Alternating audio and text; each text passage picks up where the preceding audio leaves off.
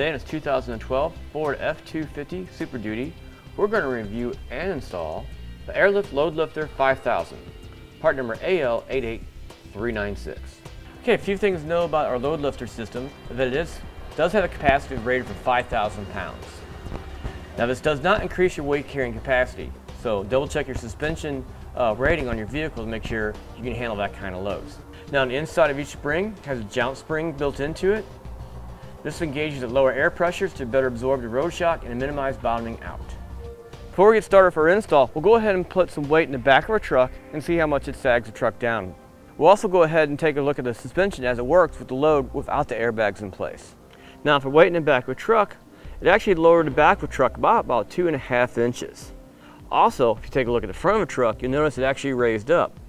That's not going to do you any good at night when your headlights are pointing up in the air. So as we test drive our truck before our airbags are installed, you can see how suspension is working a lot, going up and down over the bumps, and also you can feel that it affects the steering a little bit as you go around turns. So we're going to start off with our spare tire already removed. That gives us plenty of working room underneath the truck. This heat shield needs to be removed as well. I use a 10mm socket on these two bolts here, and a 13mm socket on the two nuts up here. Remove the two bolts, take this off the stud, comes right off. Next up, we have to remove this jounce dot. We need to do this on both sides of the truck. There's a nut on top that we have to remove using a 15mm socket, or a ratchet wrench. Actually works really good in this application.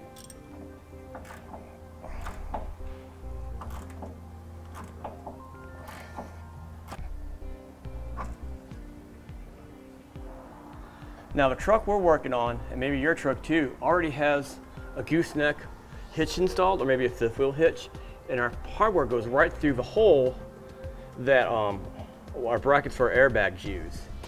Now, since we got the hardware here, we're actually going to reuse this, if you can, reuse this hardware right here. So part of our install to get ready is to remove this bolt and get it out of the way for now.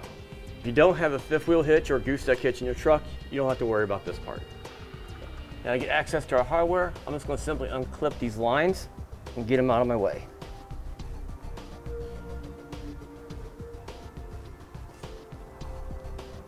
Now, we got lines loose, we need to remove this as well. Now this will be reused, so we need to save this. We'll just keep it out of the way for now.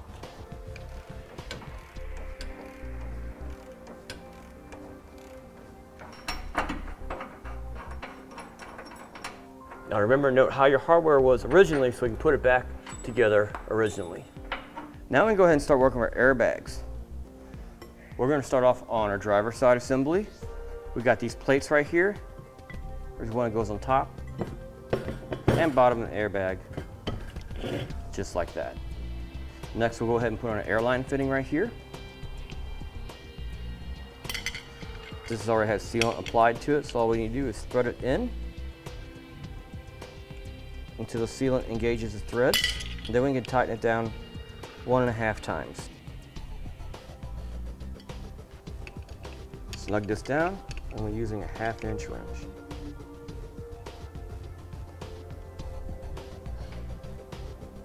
Let's go ahead and do some assembly for our top plate here. This is a unique side. This is a right side or driver's side. It's going to be a little bit different on the passenger side. Same principle applies, but we know that this shape goes on the driver's side. Flip this over top. We're just going to leave it loose for now. Now we have to install this hardware from the bottom of it, because once it's put on, it'll be trapped. So on this part here, it has the two layers welded together.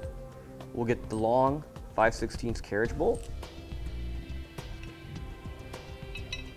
We'll go in that hole right there. These two square holes, we'll get two shorter 5/16 carriage bolts.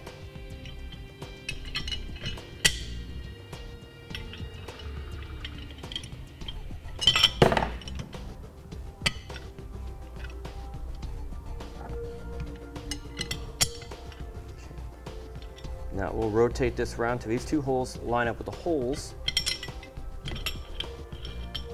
on the airbag. We'll add our two fine thread bolts here, lock washer and a flat washer, and loosely thread these guys together.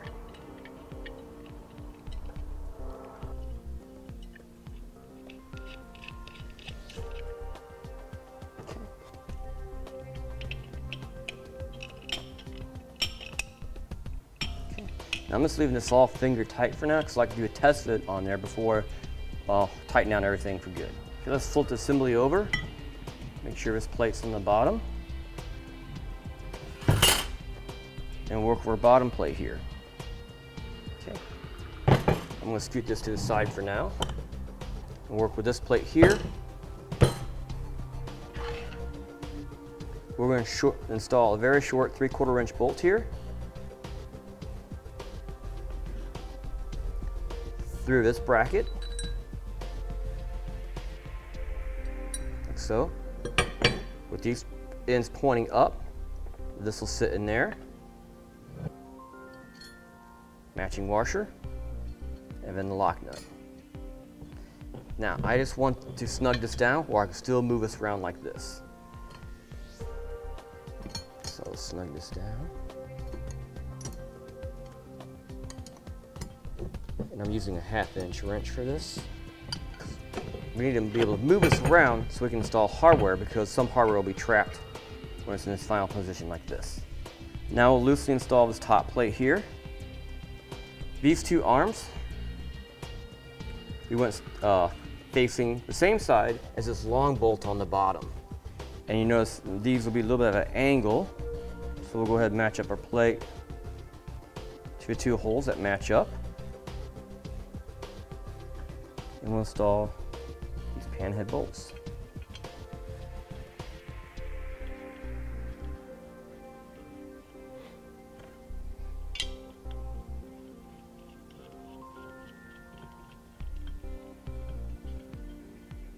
Run these down flush. Okay. Now, when we get ready to do a test fit, you can leave these two bolts off right now. That's why I have everything finger tight.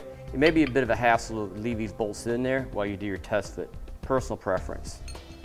But to put them on there, we'll just go ahead and just loosen up our bolts. Just like this.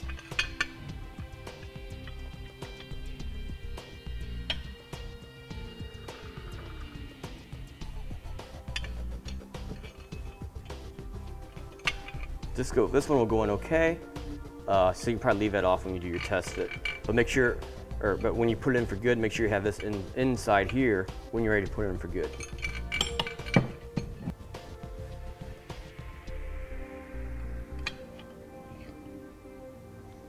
Okay, let's go ahead and just leave this guy alone for now. Now work on this bracket here, which will go up on the inside of the frame of the truck.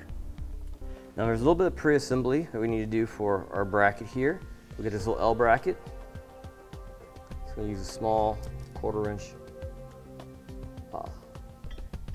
bolt and flat washer. So I'll go through existing hole here, and then a flat washer and a nut. And we'll go ahead and snug these guys down using a 7/16 wrench and socket. Now you can put this little bracket on either side, it doesn't matter. The only thing that counts is that this part stays up. This little bracket right here will be used to reinstall the clip that we took off earlier that held those lines in place. 8mm bolt and flat washer will go through here and through the frame of the truck. It's a little bit easier to see now than when I put it up there. And on the back side, we'll get flat washer and a lock nut. Push our lines up out of the way. There's another clip right here by the shock if you need extra room to push it up. You can undo that one. Take my bolt and my bracket. I'm going to push into this existing hole in the frame right here. This little cutout right here will match the location where I previously took out some hardware for the hitch. Now my hitch is going to cover up the hardware, so I have to install it from the bottom like this. To help hold my hardware in there, I basically just taped my hardware to my wrench. And when I run the bolt through, it'll thread into it, and I can just pull it out.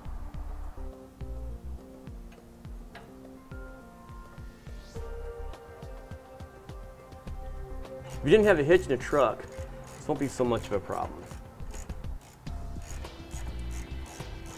Now for bracket onto the side of the frame, we can take this clip that we took off earlier, reinstall into our lines, and put it into that metal clip that we bolted on. All right, got the one bolt started here. Just tighten it to hold it in place. And then we can go ahead and reinstall our hitch hardware. Now, if your vehicle didn't have the fifth wheel gooseneck hitch in there, you would use the provided hardware that comes with the kit.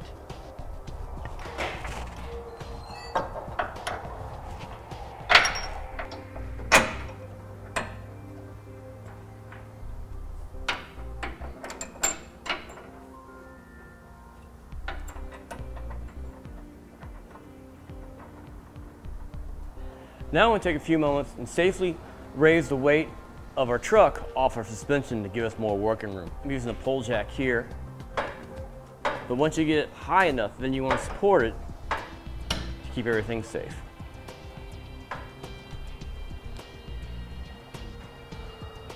Now I'm going to make sure we have our bolts in place, and we'll work it in. I'll have to push all these lines out of the way.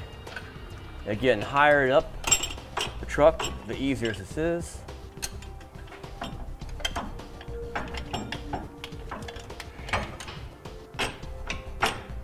Let's get it so far.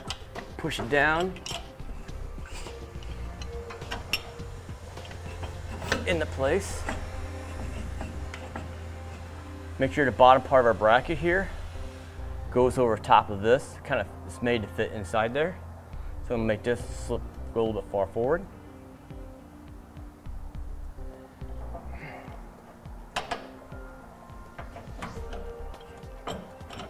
Okay. Now this bolt will go through the existing hole where our jounce stop used to be. We'll line that up and push it into place. Now we have it in place, things to look for, so make sure this sits over the U-bolt here for springs on both sides. So we want this as close as possible to one side here. There'll be a clamp that'll hold it in place to ensure that. And also you want to double check this bolt right here.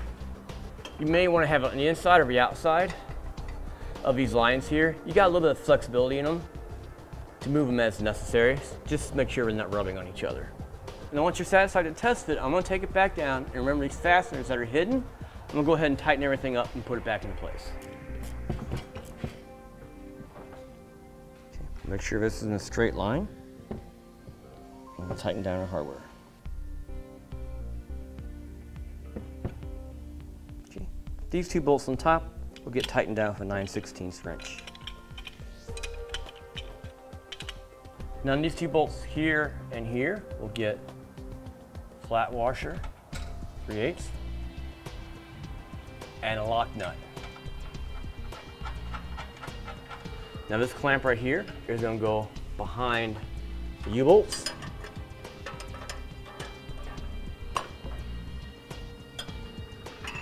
And we're going to put it to the hole that's closest to the springs on both sides. And now also get a flat washer and a lock nut.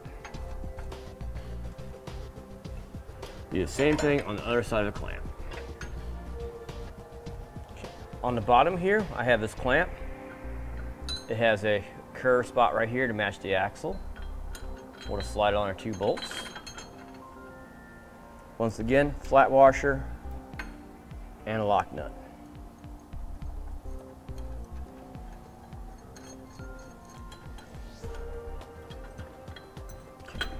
Again, just leaving this loose for now. Let's go ahead and re-inspect all the lines that are around our airbags, make sure nothing's pinched or getting damaged in any way. All right, once we're satisfied with everything, how everything's sitting, let's go ahead and tighten it down for good. I'm gonna work my way from the top down to the bottom. So let's get this little bolt done for good, and I can get my wrench back out.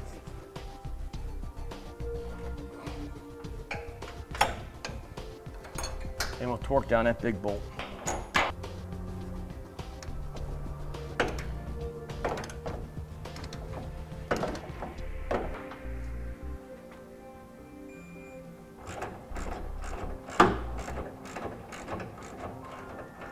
Now on our clamp, we want to tighten it down evenly on both sides.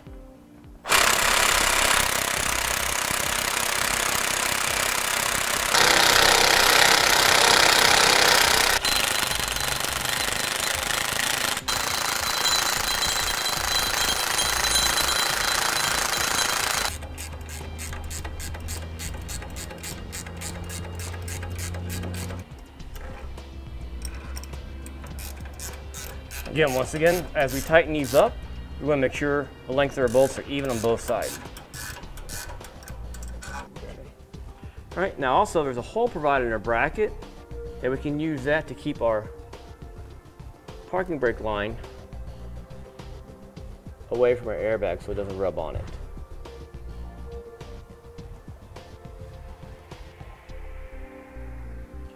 I also like to zip tie these lines together.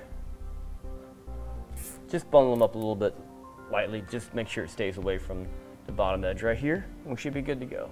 Now we'll go ahead and run our airline tubing here. I already have mine cut in half. Basically just unfolded it and cut it in half.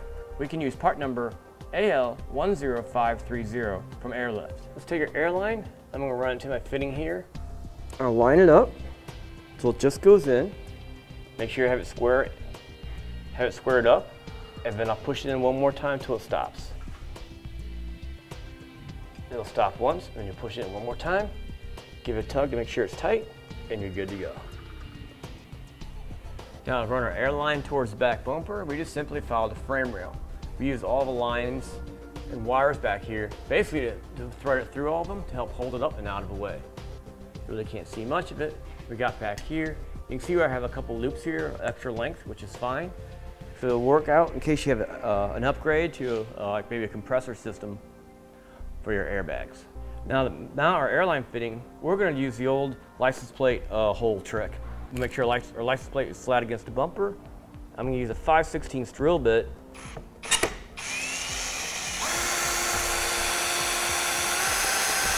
Go through the plastic into the metal inside. Okay, now I use a small pilot hole. Now I'm going up to my 5/16 drill bit.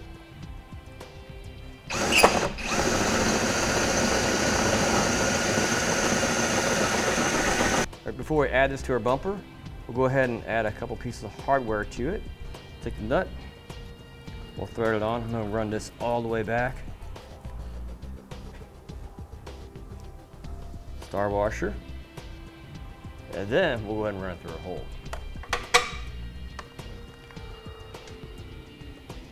To the top of this, it's going to get a rubber washer.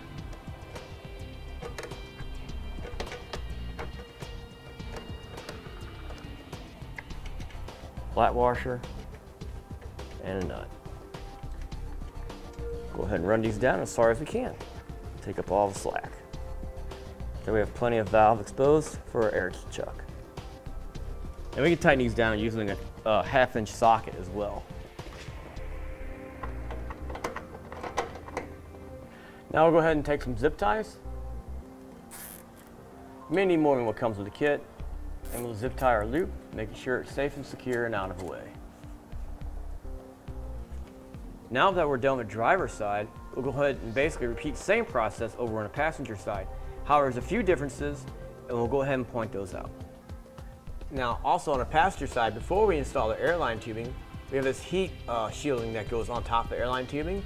We just slide it on the end, put it into place, and just put it as close as we can between, we put it between the closest points between the airline tubing and the exhaust.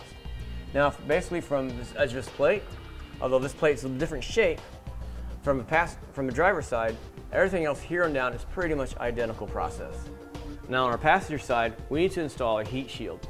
There's a piece of metal right here that basically will get clamped to the exhaust. So we can take our tabs and just bend them like that, and then one more time this way. We'll take our clamps, we'll undo them, and then put them around our exhaust and loosely put them back together.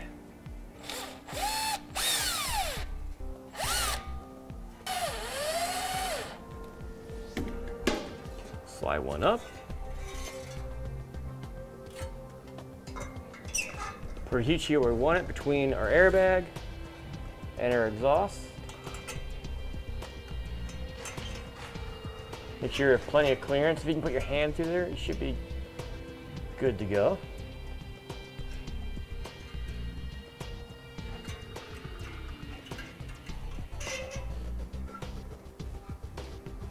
So we have it the way we want it, we'll go ahead and tighten it down.